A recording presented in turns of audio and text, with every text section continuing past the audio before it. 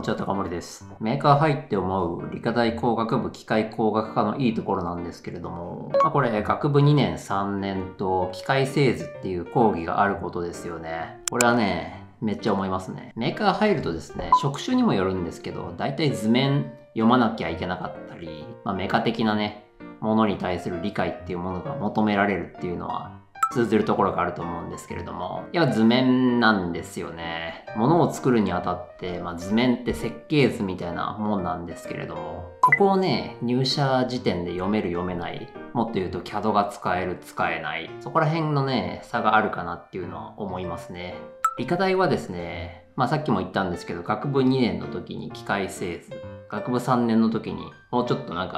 機械製図の発展版みたいなのがあるんですけれども、JIS にのっとった製図のやり方とか、実際にね、理科大工学部機械工学科の伝統なんですけれども、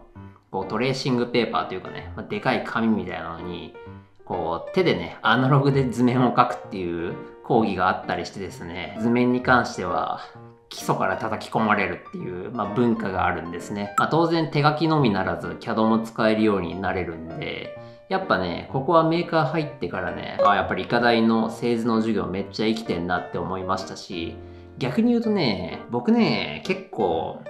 製図に対する意識がめちゃくちゃ大学の時低くてですね、なんだよこれって思いながら、結構おざなりに図面を描いて、TA っていう、ティーチングアシスタントっていう、教授とか先生のアシスタントみたいな人がいるんですけど、そういう人にしばかれて、製図のことめちゃくちゃ嫌いになっててですね、とりあえず単位を取るっていうことに終始してて、めっちゃもったいなかったんですけど、理科大のね、機械製図はね、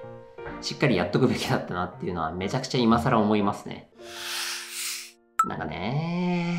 いや本当に、もうちょっとね、主体的にね、理科大全般に言えるんですけれども、勉強しておけばよかったなっていうのはあったんですけれども、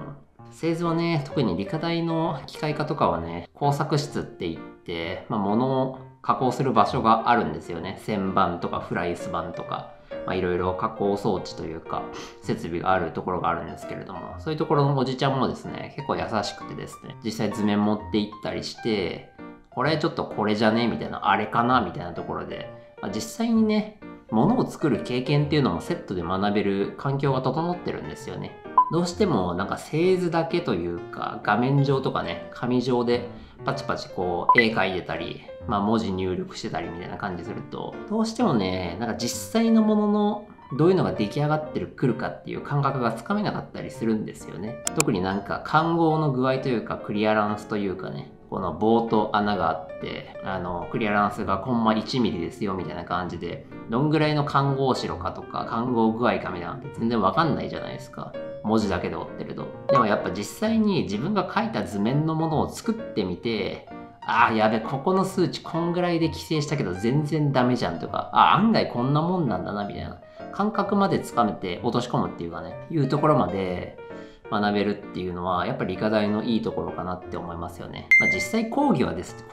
すね、結構でかい部品というか機械装置みたいな設計と製造するんですけれども、物自体を作るっていうことはなくて、結構頭でっかちになりがちなんですけど、研究室入ってからとかね、やりようによっては自分で描いた図面を、工作してくれるおっちゃんとかに出して作ってもらうみたいな感じのこともできたんで、そういうね、実際にね、自分で物を作るっていうところをね、素地を固めてくれるっていうのは、工学部機械工学科のいいところだよね。でもね、繰り返しにもなるんだけどね、やっぱね、メーカー入って、ちょっと製図の意識が低すぎた、製図というか設計の意識が低すぎたっていうところもあって、特に機械工作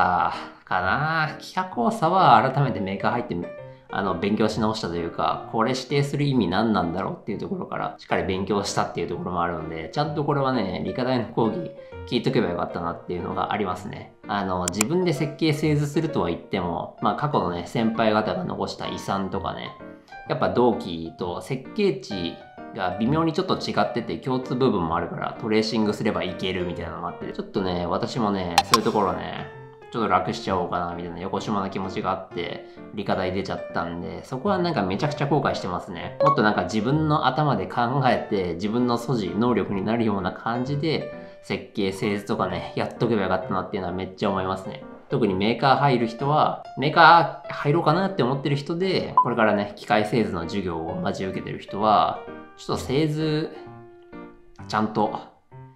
書く方法から、書き方から、ものを作る経験までやっていってほしいなっていうのがありますよね。やっぱメーカー入るとね、手を動かしてなんか作れる人ってめちゃくちゃ貴重なんですよ。なんかね、頭でっかちな人ってたまにいるんですけど、現実の設計とか加工が成立してないみたいなのが全然あるんで、実際ね、自分でなんか図面パチパチ書いてみて、工作室みたいなところにも足運んで、こんなん加工できないよみたいなところでですね、物を作る経験っていうのをですね、バチバチ積んでいくっていうのは大事かなっていうふうに思いましたね。はい。